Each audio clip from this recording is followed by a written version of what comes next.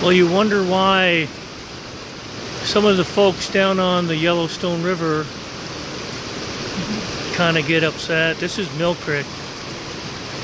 You know, last year we lost 3 or 4 weeks worth of fishing. A big whitefish kill. It's beautiful up here. It's Mill Creek. You can see just the corner there. There's a little bitty outtake right there. And then we see this come down through here. And then we see this.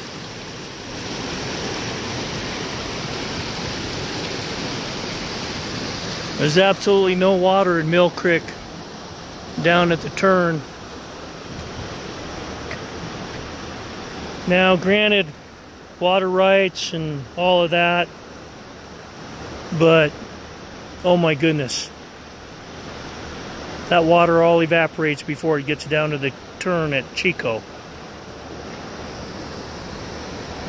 There's got to be some kind of balance, don't you think?